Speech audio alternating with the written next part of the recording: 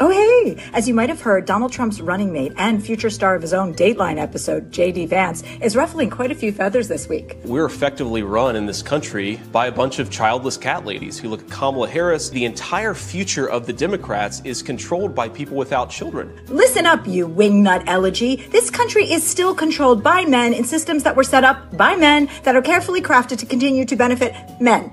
So, to put it in women-hating terms, you'll understand you're being hysterical.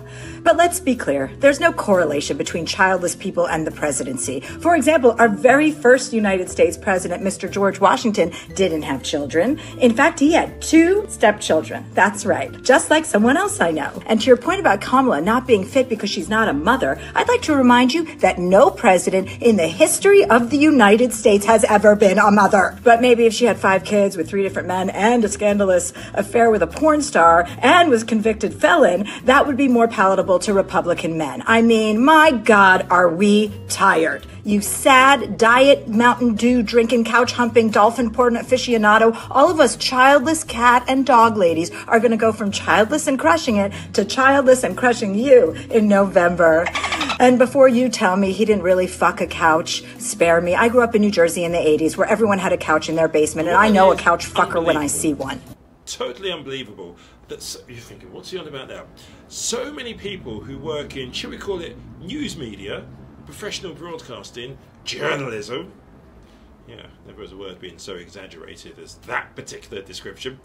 Can't read the room. They really, really can't read the room. Right now, there is a really big growing momentum towards Kamala Harris. Simple as that. But a lot of people are just like, they're playing the same old notebook. Let's try and echo what Trump says. Let's smear her. Let's bring on a talking head who's anti the Democrat Party. Yada, yada, yada, yada. It's not working. Your Piers Morgan and people like that who just, well, they're professional clickbaiters. They can throw as much. The best example probably is this clip I show you from Fox News have a media program with a what a joke, with Howard Kurtz, and well, it just exploded. That's the only way of describing it, because they do not know, this is the bottom line, they don't know how to deal with the growing momentum. And I tell you why they don't know, is because it's always the talking heads, never somebody who's actually knocking on doors, on the ground, talking to real voters who have real issues. That's why the momentum is being driven. Not by Fox News and their people are tired of it. Enough. But with respect to Netanyahu, you know, she chose to miss the speech. She chose to meet with him personally and to lead the messaging from the White House on these issues. It shows she's got an embrace of the facts. She's taken a slightly embrace of the different tack. facts. Because she's really I'll just finish, Ben. Just one statement. She has a command of the facts. She's connected with voters on the Palestinian issue, working to get humanitarian aid. Yeah, she's connected with those voters who are burning the American flag in front of the Union Station. Sweet I'm mercy, sorry, that's heaven just above, gross. Ben. Hold it. That's ridiculous. I got to God, that is ridiculous. I mean, honestly, you got to control yourself, man. She did that because she wanted to embrace the people who were burning the American flag. I have to qualify that, because she also put out a statement. Yeah, a garbage statement. Just listen. Dangerous, hate-fueled rhetoric and unpatriotic protesters for those who took spray paint a couple of blocks from here at Union Station. But I got to get a break. You guys calm down. What Up is next, the proper name that I meant to refer to Lindsey Graham as? Is there a proper name? Well, because, look, let me give you the comparison of two people. Pete Buttigieg gets a lot of flack. You got that word, but always rises above it. And for me, he's just one of the best politicians around. He's somebody I would put forward as potentially a VP. Whereas Lindsey Graham is just weak. That's the only word you can think of. Weak, weak, weak. And it was interesting. He was asked on Face the Nation on CBS today about J.D. Vance's pathetic comments to do with the fact that anyone who doesn't have children, if they're single or if they're married without a child, well, it's just really derogative and nasty. You would think Lindsey Graham would have a little bit, just amongst all that, whatever it is inside his head, shite, would be able to construct something which would come out with a plausible reaction. Nope. Guy. But it's not just Democrats, Senator. Let me show you something from the Wall Street Journal editorial page. We know you read that. They said Senator Vance's recent comments smack of smart aleck cracks that get laughs in certain right-wing male precincts, but it doesn't play well with millions of female voters, many of them Republicans. We're talking about Senator Vance talking about childless Americans in political leadership in recent days, among other controversial comments. You're close to former President Trump. Does he in any way regret having Vance on the ticket? No, not at all, because J.D. Vance has one of the most compelling stories in American politics. When you look at his background, what he overcome early in life to be who he is, he went to Iraq. He didn't have to. He went to Yale Law School. He became a Marine. That's no small deal. The American First agenda will be in good hands with J.D. No matter who the Democrats pick, Vice President Harris picks to be her running mate, they will buy into her agenda. And her agenda is the Green New Deal and Medicare for all. She is the most liberal senator in the United States Senate, and there's been enough drugs on her watch as borders are, fentanyl, to come in through the border to kill everybody in the world.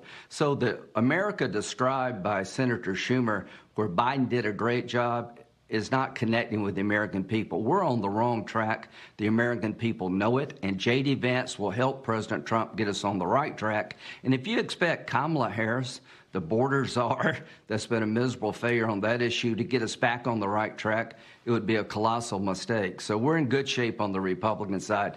Policy matters as an election. If this is a policy election, we win.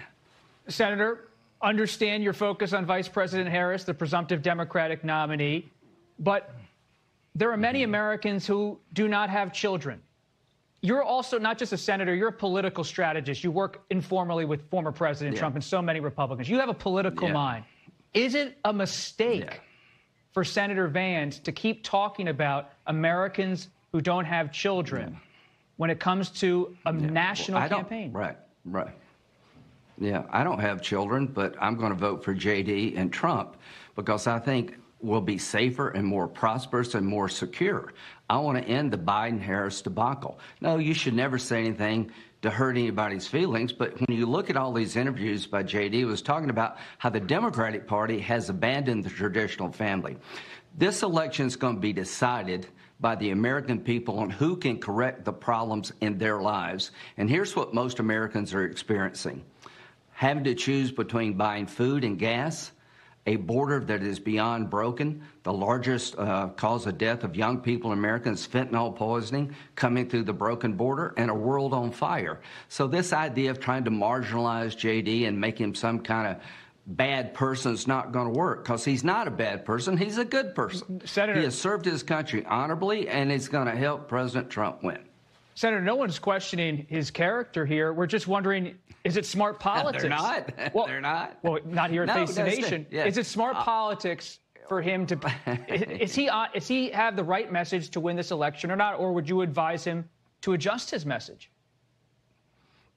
His message is, I'm going to help President Trump change America. We're going to secure our border. We're going to drill for oil and gas that we own, and we're going to set the world right pretty quickly. We're going to address inflation in a real way. That's the message of the Trump-Vance campaign, is to fundamentally change the problems that you're living with. If you expect Vice President Harris to change the course we're on as a nation, you're going to be sadly disappointed. She is the most liberal senator in the United States Senate. There is no liberal horse that she has chosen not to ride. She sponsored the Green New Deal and Medicare for all. At the end of the day, recasting her as something she's not. She's a nice person, but she's incredibly liberal. I mean, major league liberal. At a time when we need to reset America, she's going to double down on wrong policy choices. And J.D. Vance and Donald Trump are going to change the course of this country and the world.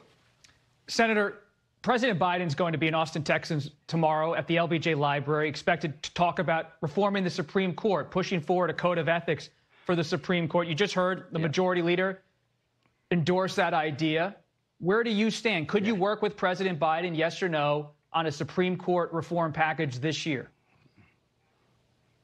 No, because he wants to destroy the court. They want to pack the court. They want to undercut the conservative court. They've tried to marginalize the court, destroy the Roberts Court. The Roberts Court has brought constitutional balance back to the court, and the liberals in this country want to pack the court. They want to destroy the court. So their initiatives coming from Biden will be dead on arrival in the Senate. They have no desire to make the court better. They're just trying to make it more liberal. What about term limits for Supreme Court justices? Put aside the issue of packing or adding justices. No. It's worked well. They didn't complain about any of this when the court was pumping out opinions they liked. Only when we brought constitutional balance back from having a conservative court was the court a threat to the country. What's been a threat to the country is an out-of-control liberal court issuing opinions that basically take over every phase of American life based on 9 people's judgment. So this Roberts Court has brought constitutional balance back to the country, and one of the issues on the ballot in 2024 is what kind of court do you want? If you left it up to Elizabeth Warren to pick the court, you'd have the most liberal court in the history of the world, and Kamala Harris would be right there with her. Senator, in 4 years, you won't have to vote again. I mean, he's made similar statements before. Governor Kristen Noonan was on after you on Fox News this morning. He said it's just classic Trumpism. I think it's pretty important to call out. What did you think when you heard him say that? Yeah, I mean, candidly, I don't completely understand what he means. I don't want to have to worry about what he means. It's yet another reason why we've got to make sure he doesn't get reelected. You know, I remember a few years ago, there were some commentators who sounded clever by saying, you know, the problem with Democrats is we were taking Trump literally when we should have taken him seriously, and the smart people were taking him seriously instead of taking him literally. But when he says something like that, or when he says something like wanting a political opponent like Liz Cheney, a congresswoman who criticized him, to be tried in a televised military tribunal, I don't know whether to take that literally or seriously. Either way, it's bad news. Either way, if he's saying, I want to eliminate a system so nobody has to vote again, that's a huge problem, and we should take that both of those ways. So let me ask you, and this is the awkward question you've been answering a million times. I'm not going to ask you to tell me the status of the vetting process or whether you're going to be the vice president. I do want to know, because you've run for president yourself, you know Kamala Harris, you know Joe Biden, you've been around the system. What kind of qualities do you think would best complement her? I mean, the bottom line is it's her call and she knows what she's doing. But what's great about this moment is there's an extraordinary bench of leaders in the Democratic Party, all of whom are doing everything we can to support the top of our ticket in Kamala Harris. And who knows what the exact flying formation is going to be like. But however that shakes out, I think you're going to see a lot of people pulling in the same direction in a party that, let's face it, is not always known for being extremely quick to get into alignment, to fall into line, as they say. But part of what's been remarkable about the last week, and I still can't believe that it's only been a week, is how quickly she coalesced our famously big tent party across all of its different corners to come together and rally to the cause of making sure she's the next president.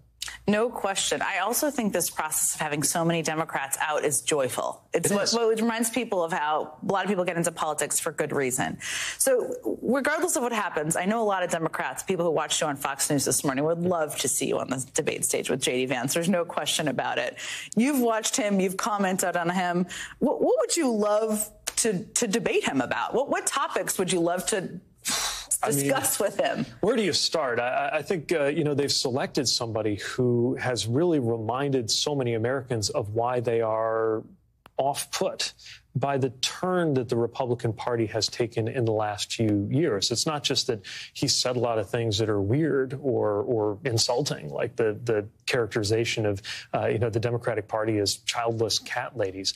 It's also that he seems to view everything in terms of the negative. And what I mean by that is, for example, this thing about having children, I think a lot of us who have had kids would certainly say that experience opens you to a new way of thinking about the world. But he doesn't talk about it in those terms. He talks about how anybody who doesn't have kids is less than, that their perspectives have less value, which is just a really strange take. And it's not just a weird style that he brings. It's that this leads to weird policies, like his proposal that the number of votes you get in an election would be different depending on how many kids you have. I mean, I would think one person, one vote is a pretty basic, universally accepted principle in this country. But there's so many strange policy commitments he has. And so I guess what I would most want to see in that debate, whoever is at the table with him, is getting into that relationship between a strange worldview and a strange set of policies. Let's also remember his relationship to Project 2025. As you said, it's kind of amazing they put all this stuff out there. Yeah, it's remarkable. I think it's also telling that this is the first time I can remember that a comprehensive policy framework for a political party has been so profoundly unpopular that the president, the candidate of that party, has to pretend he's got nothing to do with it. Let's face it, it is definitely the roadmap for a future Trump administration. J.D. Vance, having him on the ticket, basically certifies that fact, because J.D. Vance wrote the foreword to the forthcoming book by the Heritage Foundation president. The Heritage Foundation is the institutional home of Project 2025, which means it's basically Project 2025, the book. So it couldn't be more on the nose in terms of revealing where a Trump presidency would take this country, and as Kamala Harris says so effectively, where it would take us is backward. Yeah, I mean, and the head of the Heritage Foundation was tickled pink, had a smile across his face when J.D. Vance was named. So let me ask you about messaging, because you're a deeply substantive, I mean nerdy in the best way possible guy, but you're also very good at speaking in accessible language. And I think you just mentioned strange, weird. We've seen Tim Walz, the vice president, others use weird. This has kind of been an evolution a little bit in messaging over the past week, which I think is good and effective. Why do you think speaking about Trump and Vance and the threat in that language works? Well, I think because it demonstrates that this is not just a traditional Democrats versus Republicans debate or argument. We could go back and forth all day on a more progressive worldview versus a more conservative worldview. But the stuff that you're seeing out of Trump and Vance isn't just conservative. In fact, sometimes it's as offensive to conservative ideas as it is to liberal ideas. This talk about terminating the Constitution, the deep weirdness of having somebody who wants to be president of the United States rambling about electrocuting sharks and Hannibal Lecter. And I think it reminds us of just the choice we face, not just in terms of policies, direction for the country, which is hugely important, of course, but also a choice in terms of what it's going to feel like to live in this country.